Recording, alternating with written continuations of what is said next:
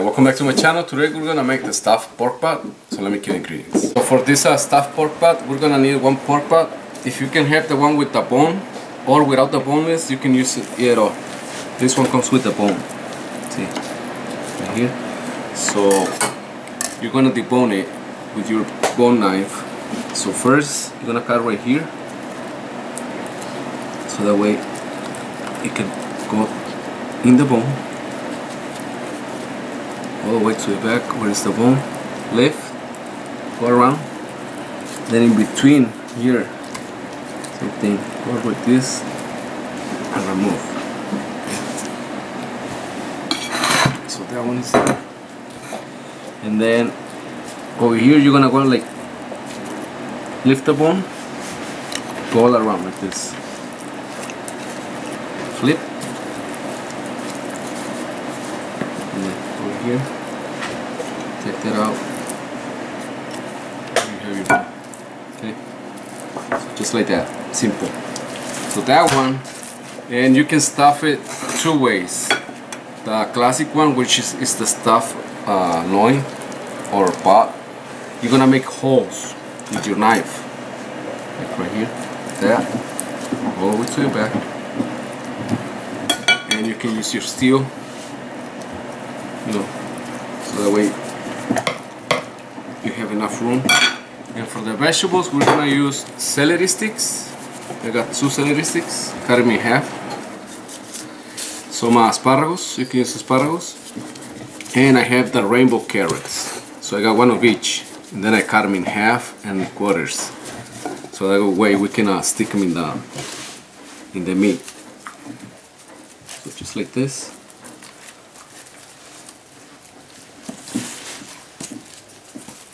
See, and you can do different holes all around, or we can do like when we do the belly. So I'm gonna do it like that. We're gonna flatten it out. So watch, we're gonna start right here. You can use your fillet knife. So you're gonna hold your meat like this, and we're gonna go thinly slice around, okay, all around.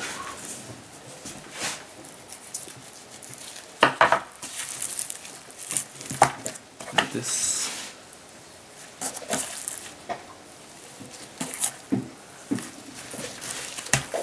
And we're gonna do the same thing all the way until we have a long piece, and then we're gonna roll it. But I'm gonna explain my version in Spanish and then show you the next step. So you're gonna roll when you have it like this, so that way you have enough room to work in your cutting board. Go to the side, same thing. Make sure this is flat, and you slice all the way around till you get to the end, right here. Same thing, keep rolling, so that way you can work with the rest of your meat. Cut the part over here, like this.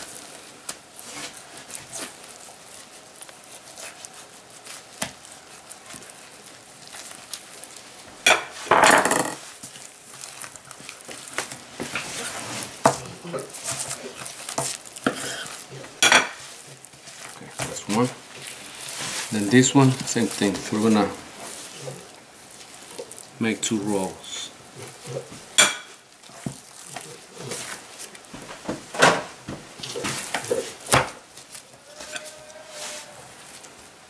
Like that.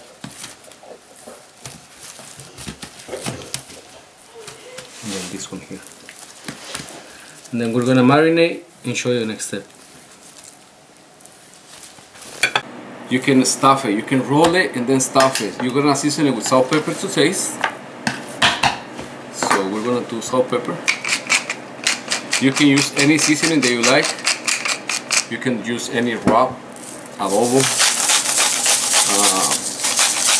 The seasonings that they use for the prime rib, you can put them in there, like this one. That's the coriander seeds, the mustard seeds, the allspice pepper, black pepper, cloves, and bay leaves. You can always add a little oregano. And also, if you want to smoke it, you can go ahead and smoke it, or use the smoke flavors. These ones, I got mesquite, hickory, and pecan. So that way we have a smoky flavor. Or you can use the adobo, this one. For the adobo, I have a recipes in my playlist. Just go to the playlist, adobos. I'm gonna put them in the link, so that way you can use it. But this one has ancho peppers, guajillo, morita, and one habanero. Okay, but you can use any seasoning that you like. So salt, pepper all around, and also you can use fresh herbs like rosemary, thyme, sage, oregano. You can chop it up and put them in here. I'm gonna go grab some of my fresh herbs and show you next step. So I'm gonna use my fresh herbs. I got some rosemary, thyme, sage, and fresh oregano. If you don't find these fresh herbs, just use the dry ones. Okay, and then you're just gonna add it all over to your log. So oregano, same thing. Some of the fresh, and then your prime rib spices. So coriander, mustard seeds, black pepper, and the allspice black pepper. Okay, and then we're gonna put your vegetables like this. So celery, carrots. You can put garlic, fresh garlic in there if you like. So that way you have some aromatics. And we're gonna roll it. Okay. So I'm gonna layer all my vegetables, and then we're gonna come back and show you how we're gonna roll, tie it with the butcher's twine. This one. Okay. So now that you have your loin like this, or your pork butt, you can use the belly also. So now you're gonna roll the other way, because we have the fat over here, so we want that on top.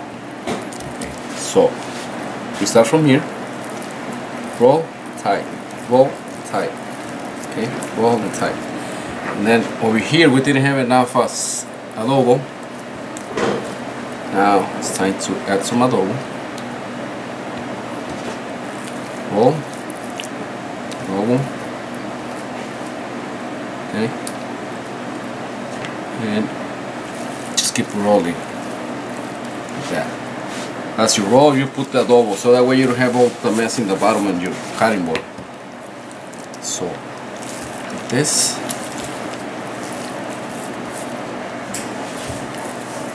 And see how we have over here the fat.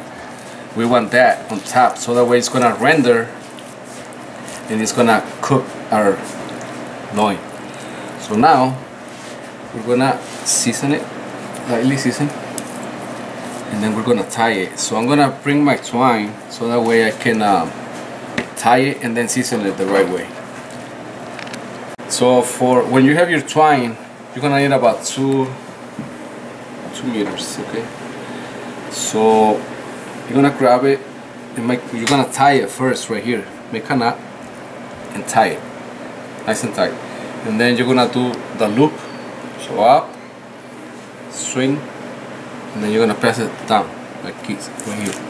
Okay, so this one, hold it and tie this one. So hold, tie, hold, tie.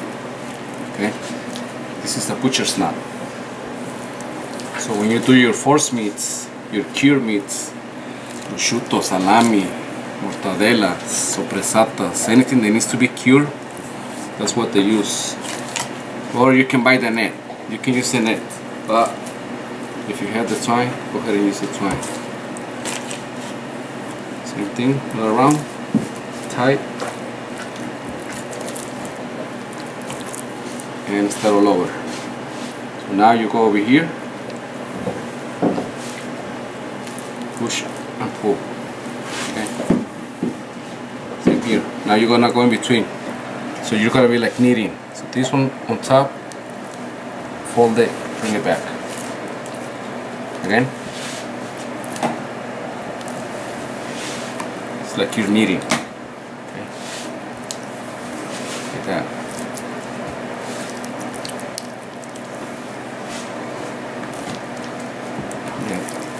fold it and you finish it right here. Just tie it off. Tie it and ready to be roasted. So now you can finish it seasoning, you know, put more adobo, the rest of the seasoning, and then you're gonna need a pan with the rack, so that way we can put it here and put them in the oven. So I'll come back and show you next step. Take out my pork butt and we're gonna take it out and see how it came out. Okay, so make sure you let it rest a little bit before you open it.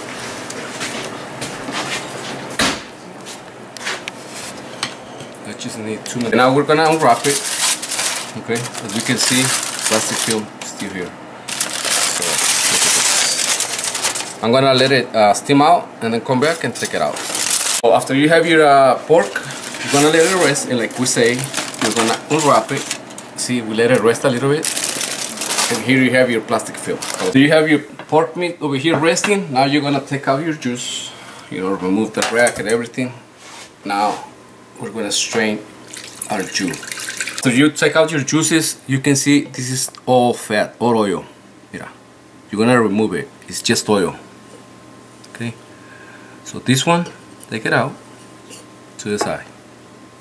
You don't want that. You can always add some pieces of ice, so that way the fat coagulates, and then you can remove it easier. And then you're gonna bring it to boil, reduce into half or demi. O lo puedes hacer What I did, I cut the end of my my twine over here, and then I start wrapping it like this. So that way, I'm gonna lift and untie. See? Because remember, if we do the lift and tie, now we're gonna untie it. So that way we have the crispy bacon sitting there. Watch. Cut, move to the side. Voila. Okay, like I was saying, so if you want it, you know, make it more crispy, just finish it in the oven, just a little bit more. But this is done. All right. So you got your chunks, you got your sauce boiling, and then we're gonna cut it. You let it rest. Now you can cut it. You're gonna lose the first piece, which is gonna be the end cut. So that one is always, you know, a loss. You leave it to the side, and that's gonna be your snack for later. And then this one you can serve it individually or family style. So if you're gonna serve it individually, one portion, you use your fillet knife like that. So ½ inch. Okay, that's gonna be one portion. But you have to let it rest, so that way it doesn't break. Okay, like that. And then if you have any mashed potatoes, any vegetable, any starch, you're gonna put them there and garnish it however you want. Bring them into. Now you have your demi sauce working. So now you're gonna remove all this fat. See, that's fat. In the meantime, you're gonna have a sauté pan hot. We're gonna caramelize our pineapple and use it for our sauce. Okay. So we're gonna let it caramelize and use just a little fat.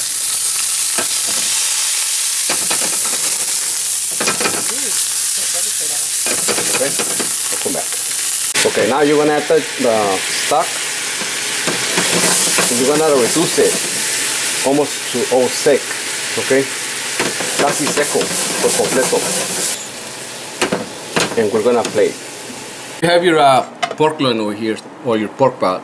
Now you're just missing your starch. So what I'm gonna do, I'm gonna plate it with some mashed potatoes. Okay, you can pipe it if you want. It could be risotto, could be polenta, anything you want. So you got your pork ready here, and you got your sauce. So now we're gonna plate it. You can plate it however you want. Okay, it's gonna be up to you. Just classic. Let's go classic. Mash. Maybe some asparagus tips at the end, or whatever you want. However you want to plate, it's up to you. Okay. See, you got la salsa on top. To finish, you're gonna put 1 tablespoon of butter, fresh thyme.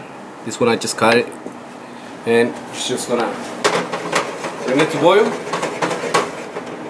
Pour your sauce on top. Okay. Alright, so now that you have your sauce, see, you put the butter, nice and creamy. Okay, now you're gonna finish it like this. Some of the pineapple sauce on top, and your fresh thyme. Oof, look at that, beautiful, nicely done. And like I said, you want to put some more vegetables, go ahead and do it.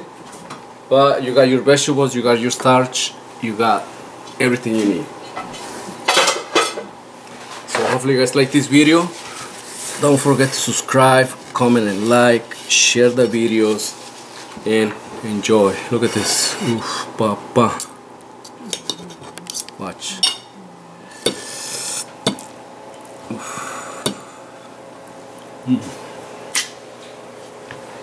Buenísimo. Thank you guys.